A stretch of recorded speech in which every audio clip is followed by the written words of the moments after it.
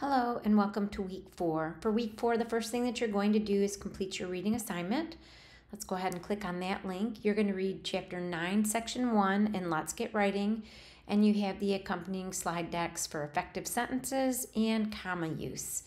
All right, and then as we did for project number 1, you're going to get a link with a screencast comment about your draft.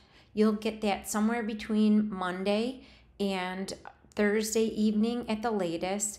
That will allow you to have my comments as you move into the final copy of project number 2. In addition, you're going to participate in a peer review forum. So by Friday, November 10th, you're going to post your draft, and then you will you'll find a classmate's draft, and then read it, obviously, and then answer these questions in your reply to that classmate.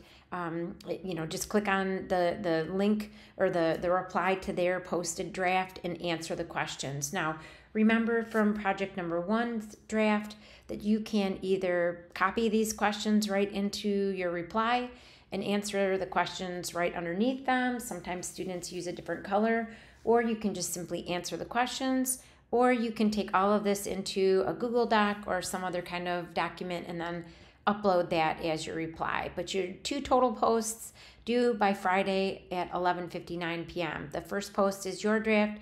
The second post is your reply to a classmate's draft. Your final copy of project number 2 is due on Sunday at 11:59 p.m. and your grammar and usage checkpoint number 4 is also due on Sunday at 11:59 p.m. Please let me know if you have any questions.